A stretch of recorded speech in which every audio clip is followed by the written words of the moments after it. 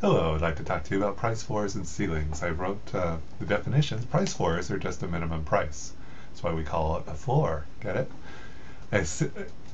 Okay, that wasn't that funny, but they do create a surplus when they're above the equilibrium price. In fact, let's show that.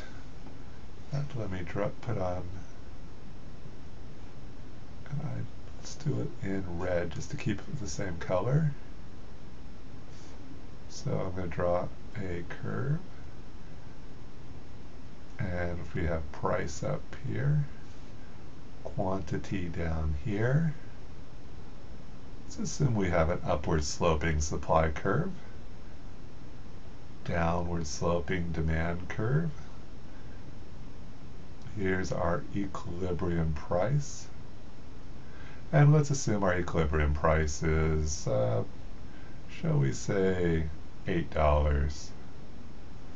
Now let's say we have 1,000 units. And then let's say we have a price floor. Price floor just raises the price. If only the price goes up, neither of the demand curve's not going to change, the supply curve's not going to change. Just have a higher price. So I'm going to draw a line straight across just to show a higher price. Let's say it's $10. And at higher prices, what do sellers want to do? Show this price going up here. You know, if I'm a seller, I like higher prices because, you know, some sellers who were not able to sell at the lower price of $8 now can afford to sell. And also, if I was selling before, now I'm getting more money. So let's assume quantity goes up to 12. Maybe that's supposed to be 1,200. Let me see if I can get it to a little bit better. Oh, that looks so much better, doesn't it? And let's assume at higher prices, buyers don't want to buy as much. So I just do this dashed line down just to show how much buyers want to buy at that price. I'm going to assume it's 800. So we just created a surplus in this case, 1,200 minus 800. I think that's pretty close to 400, don't you? And that's a surplus. So if this was a minimum wage law, more people would want to work at higher prices. Firms would want to hire fewer workers, which means some workers are going to have a hard time finding a job. And in fact, the people who are most likely to find a job, or have a harder time finding the job, are the least productive. In fact, on the supply curve, we have different people willing to do the unskilled labor. So these people down here would be the people with the lowest next best alternative. And then we have people with higher next best alternatives. Now we're getting people with better next best alternatives. And so what we often find with minimum wage laws, at least what we would expect, is the people with the least skills are going to have the hardest time finding a job. And at the higher wages, firms could be pickier because now you have all this you have more people looking for the job, saying, hire me, hire me. And so normally you'd expect the price to fall down back to $8 because of the surplus of labor. But now we have a law saying that would be illegal behavior for you to go back to equilibrium. So we have a surplus.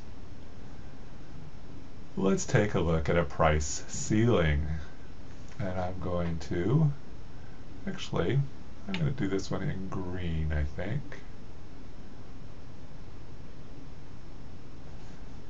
And so here's our, that's not very good, is it? Let's make a little straighter line.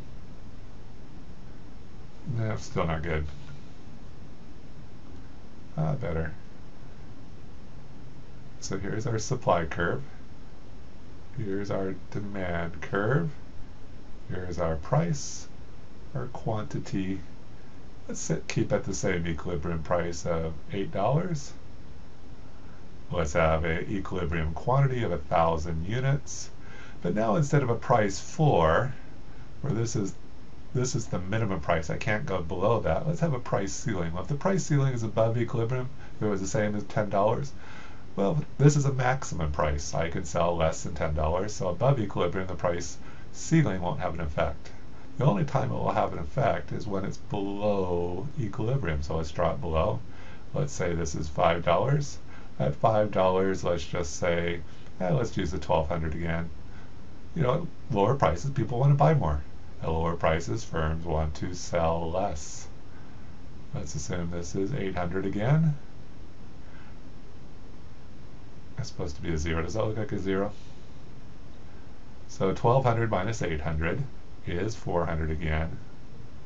But now this is a shortage.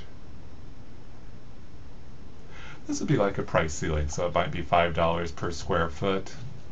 People who are renting apartments might want $8. And so what we would tend to find is at lower prices. Well, now, in fact, classic story I remember reading about price ceilings. And this, or you could think of this, the $8 might be $800 per month, or $500 per month would be the maximum rent they could charge. Well, if I can pay less rent, I probably may not want to live with friends. I would try to get an apartment. So you have more people wanting apartments. Fewer people want to rent apartments because they're not making as much. We just created a shortage of apartments. It's going to be hard to find an apartment. And one other thing we expect to find is if I look for an apartment, there might be this huge line of people. I get in line and fill out my application. Next question comes up, who do you want to rent to? If I was the landlord, well, I have all these people. I have some people who have stable income, other people who might have kids, unstable income. So what I expect to find is, well, the people with unstable income and lower income, I would expect would have a harder time paying rent. And I'd also want to check their references to make sure they pay. But on average, what we'd expect is it's going to be especially hard for the poor to find apartments. Well, a lot of times rent controls put in saying, let's help the poor. Well, the poor are often the people who are hurt the most. If I have a person who's more likely to pay because they have a stable income and I have a poor person, I'd probably choose the person who has a stable income because I'm already not making much, so why not make it easier that I'm going to be paid? I have a choice between all these different people. And I have a shortage of apartments, so I can be choosier. And so we expect the poor to be especially hurt. And also even on price floors. A lot of times the poorest of the poor often would compete best by offering low wages, but now they can't. They have to offer higher wages. So often we find is the poorest of the poor find it hardest to compete with minimum wage laws. Well, what about if the price ceiling, let's bring it down here, what about if the price ceiling was above equilibrium? Let's take it over here. Let's say here's our supply curve, here's our demand curve, and we assume higher prices, firms are willing to sell more, people are willing to buy less at higher prices. Oops. Let's assume this is $8 if I can write. Let's assume this is 1,000 again. I like those numbers for some reason. And now let's put our price ceiling above. And this is a ceiling. That's supposed to be a G, isn't it? That looks like a G, doesn't it? It's a maximum price. So I could have just written max price. And let's say our price ceiling is $10. Well, if I was at $10, firms would produce more, people would want to buy less. But I could lower the price. It's legal for me to charge less than $10. So I would expect to be right here. And I would expect to have no effect. On the other side, if I have a price floor, here's the price, here's the quantity, supply curve, demand curve, can't even write, get too excited about doing these curves. They're so fun, aren't they? Okay, that looks a little better, doesn't it? So here's our price floor below equilibrium. Now let's assume this is $6 and equilibrium. Let's keep it at the $8. So here's $8, here's 1,000. And now the law says I cannot pay less than $6. Could be a minimum wage law, could be something else. Let's say the minimum wage law is $6. I know it's not, but let's say it is. And currently, if I want to get employees, I need to pay $8 because if I pay less than $8, if I pay $6, people say, well, I can go over here and get $8. And so there's not going to be a shortage of workers.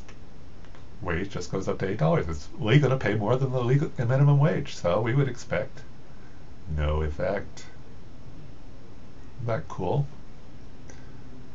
So another thing we expect with price ceilings, if they have an effect up here, so in this case with the effect, We expect things like, let's put it in green since that's what I did over here.